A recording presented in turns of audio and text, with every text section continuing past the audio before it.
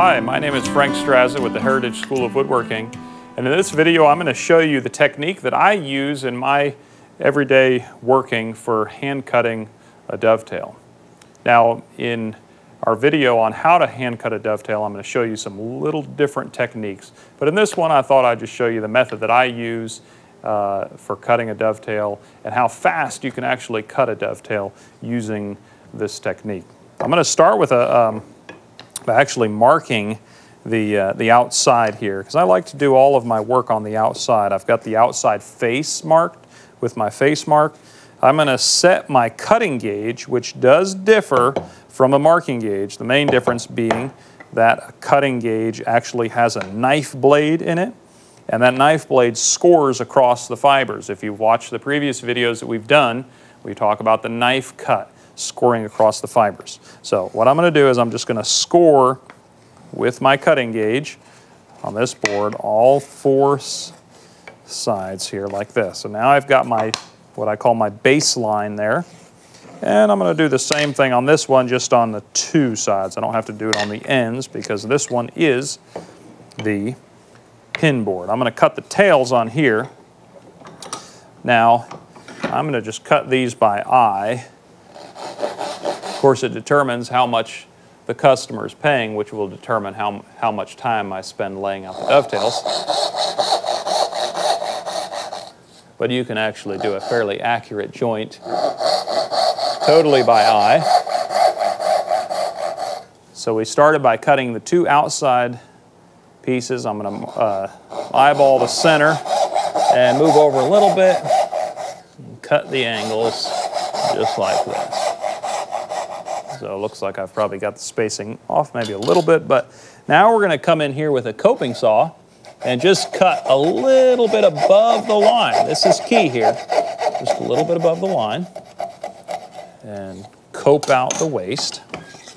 Come in here, we'll cut the outside ends off. So if anybody has ever told you that hand cutting dovetails is slow and laborious, you can tell them otherwise. This is actually faster than cutting it with a machine. Of course, if you had multiples to cut with a machine, it might be worth the hour or two that it takes to set up a machine, but as you can see here, I'm halfway done with the joint, or almost halfway done, and most people have barely found their extension cord, let alone the router that it takes. What I'm going to do here is just take my chisel right, and it falls right inside that line, and we're going to trim right to the baseline. Again, this is the exact technique that I use for cutting dovetails on my furniture. Of course, I do spend a little bit more time laying out the angles and the spacing and such. Now there's the tails. This one's a little bit bigger, but that should not affect the tightness of the joint.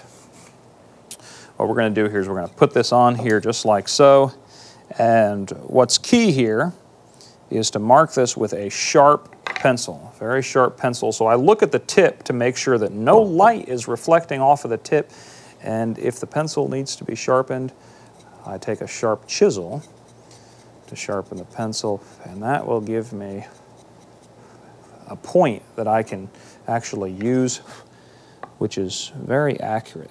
On hardwoods, I'll actually use a knife, but pine is so such that the knife tends to get lost in the fibers of the material. That's the waist part. We're just going to cut on the waist side of the line, straight down, all the way down.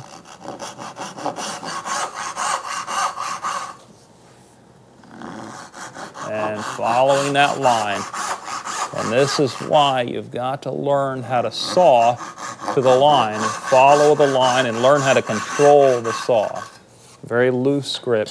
Same thing here with the coping saw. You'll notice I'm holding it sort of like a golf grip. Of course, I've never golfed, but it seems like the way you're supposed to hold it. Two feet spread out, nice grip like this, and just bring it around, follow the line, just like this, listening to the tone. As you get towards the end, you'll hear the tone change, and right towards the end, I slow the saw down and pop the cut out.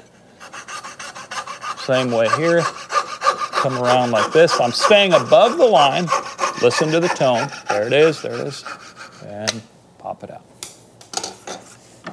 Again, we're a little bit above the line, so we can just take our 1-inch chisel and come in here. I can't hardly see the line, but I can feel the line.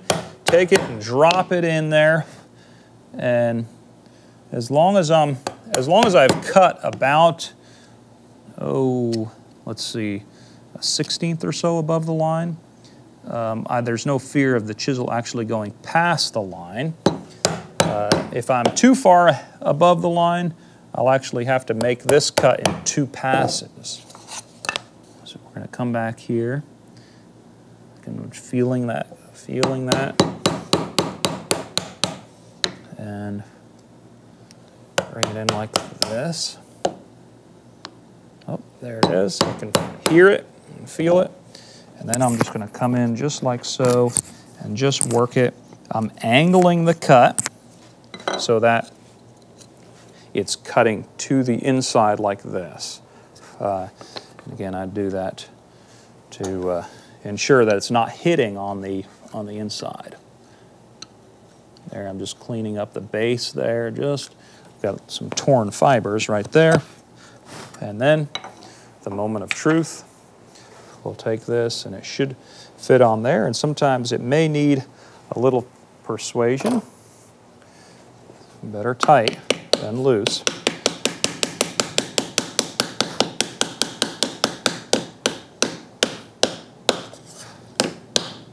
And that's how you cut a tight dovetail there, nice and tight. You can see it goes up along the baseline, tight on the inside, on the outside, and there on the edges. So I'm going to show you in the next videos on how to cut a dovetail joint using some different techniques, maybe a little bit slower, but we're going to slow down the process to where you can understand how and why these different techniques work.